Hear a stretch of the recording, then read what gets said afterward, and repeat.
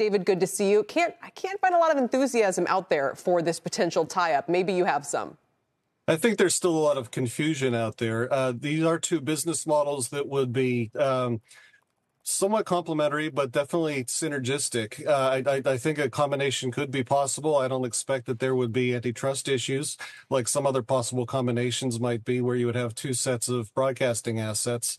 So I think that right now there's a little bit of skepticism in terms of why are they getting together? Are they rushing? Are they fearing what the future means? I don't think that they need to be going at it in a willy-nilly fashion. I think that they have a lot of assets that are fixable and buildable from here.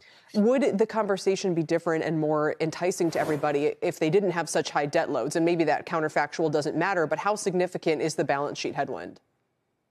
Well, I think that you do have two different stories here. Warner Brothers Discovery is generating a lot of free cash flow on its own, about $5 billion this year, about $4 billion next year, because of coming out of the actors and writers strike. They're getting back to content production, whereas Paramount, having a smaller portfolio, they are a little bit better than break even, and that means that they have less flexibility in what they can do to improving their balance sheet. So I think that free cash flow generation, potential synergies from a deal, as well as growth in some other areas, such as the studios business, and the improvements on profitability at streaming, are all ways that they could help improve the balance sheet from here. But they can do it on their own, but there could be synergies from a deal that could be incremental to that. Well, David, it's Tom. What's interesting about the two stories for Warner Brothers Discovery and Paramount, at least in 2023, has been the divergence. We've seen some real relative strength in terms of Warner Brothers Discovery versus what's happening with Paramount. Does Paramount need to find a partner in order to survive going forward? It seems like they would need to have some more scale with their businesses. They are very significant in the linear network advertising that they've been transitioning to digital. So I think that's a misunderstood part of the Paramount story. So I think, and they've got pretty good breadth there. It's still an area where there are some cord cutting issues.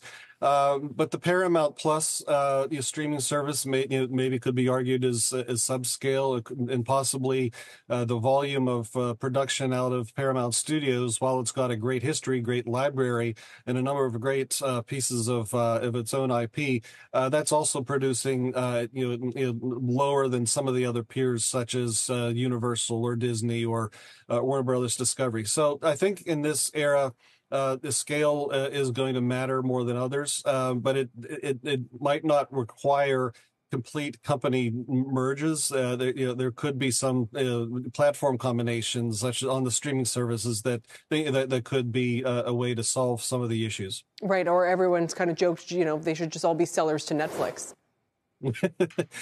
Yeah, that's definitely a whole nother topic. I would say that you had the studios selling their content to Netflix in its earlier days. Then all of the studios and media conglomerates went back to the walled garden environment. So I think that does beg the question: is Netflix going to continue to be able to source strong content? But that means that some of the more legacy studios, the legacy media conglomerates, do need to retain their talent and keep producing the quality content that they've made for decades in order to still have some competitive product out there. Both of these stocks, maybe we can show them again, are in, if I recall, kind of the low teens. What would it take for Warner Brothers Discovery for that to get its stock to triple from here? I think that you need a stabilization in the cord-cutting environment, which might be on the fringes of happening because of how the pricing of streaming services have increased so much that if you put them all together, it's not such an obvious decision for someone who still is a pay TV subscriber to be cutting the cord. So you need stabilization in the linear subscriber market.